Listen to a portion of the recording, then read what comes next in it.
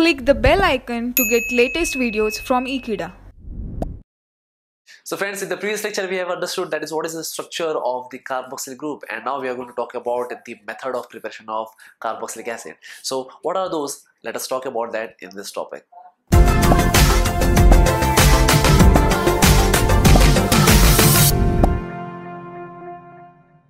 So friends, in this topic we are going to learn about the just synopsis that how we can prepare carboxylic acid using different chemicals. So this is what I am going to talk about. So let us understand the different method to prepare carboxylic acid.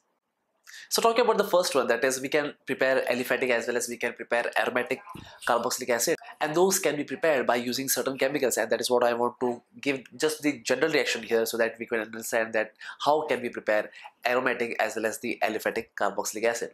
So starting with the first one, that is suppose if we have alkyl cyanide, or this could be an aromatic cyanide also.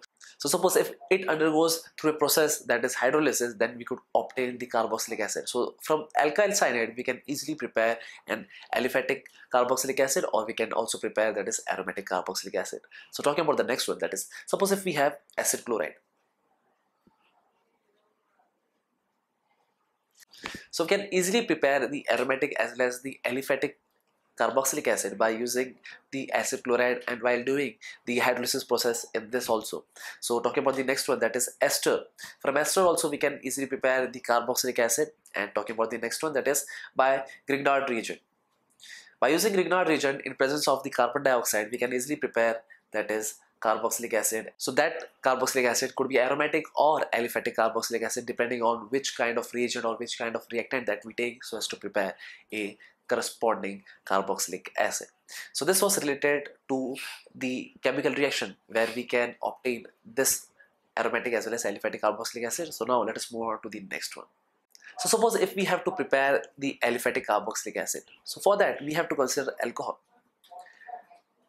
So that alcohol, when it reacts with that is oxidizing agents, so obviously it will give us an aldehyde, and on further oxidation of that, obviously we could find that that aldehyde will be converted to carboxylic acid.